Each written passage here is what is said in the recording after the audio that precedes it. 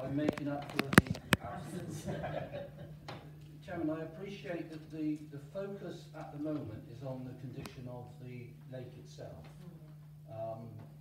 And quite rightly, there is obviously going to have to be some work done on it, but of course financing that is extremely difficult. Chairman, I just wonder whether we're, by focusing on just on the lake,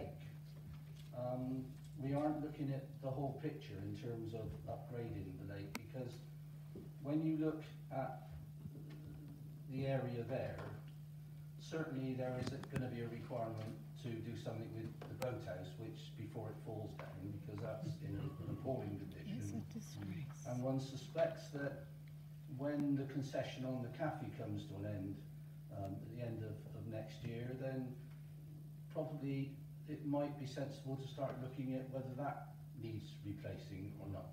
And I'm just wondering whether we should actually be talking about and raising the sites a little bit, given the fact that Western North Somerset have just put aside £500,000 for a 4-year project and a heritage lottery bid for the Grove Park in Weston-super-Mare, whether as a town council we should be pushing for such a project in the lake grounds and bidding for heritage lottery funding to upgrade the whole area, because I don't think they would probably accept a bid for you know cleaning out our lake, but looking at the area in general and saying we'd like to upgrade this whole area and putting some cash up front to start the ball rolling might attract some funding from the Heritage Lottery Fund to do a general upgrade of the lake grounds, which I think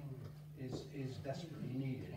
And put a skate park in. And I think, Chairman, that perhaps, you know, I just float perhaps the idea at the moment. I'm not putting a proposition on the table, but just asking people perhaps to think about that and whether that is a better way forward than focusing solely on getting the sediment out of the lake.